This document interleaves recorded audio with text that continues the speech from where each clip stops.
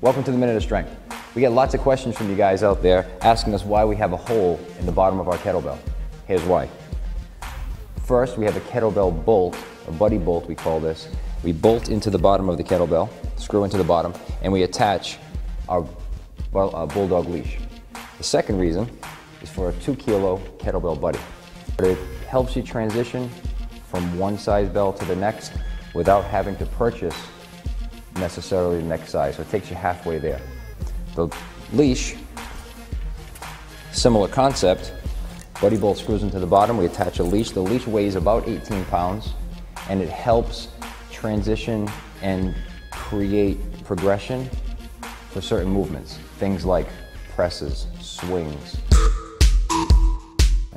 Welcome to the Minute of Strength. Let's take that overhead press using the bulldog leash. Clean the belt to my shoulder.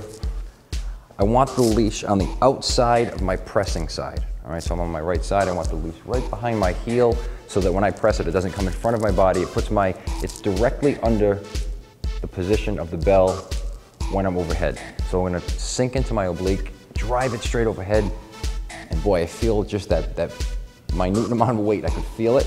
I feel my body stabilize. I pull it back into that position, sink and press and pull it back down. So what's required once you get it up top is stabilizing through your shoulder, tied into the lat, tied into your oblique, having to squeeze your glutes just a little bit tighter, keeping your legs locked. So again, it becomes self-correcting for maybe any bad habits you picked up along the way. The other thing that's nice is if you don't want the mass of a 20 kilo or 24 kilo bell on your wrist and it's 12 kilo is comfortable, you just got this pretty close to the same resistance, but with that corrective tool draped behind you. Very secure in the movement when you're overhead. Most of my clients give me this feedback. They feel much safer with the leash overhead with a bell than they do just a bell free by itself, right? Because they can feel where the direction of the weight should be pressed and also brought back into place. They feel that just by virtue of the leash being draped on the ground, being subtly pulled up as they press, and on the descent, they feel their body's absorbing that weight, but also securing the fact that some part of it is still sitting on the ground.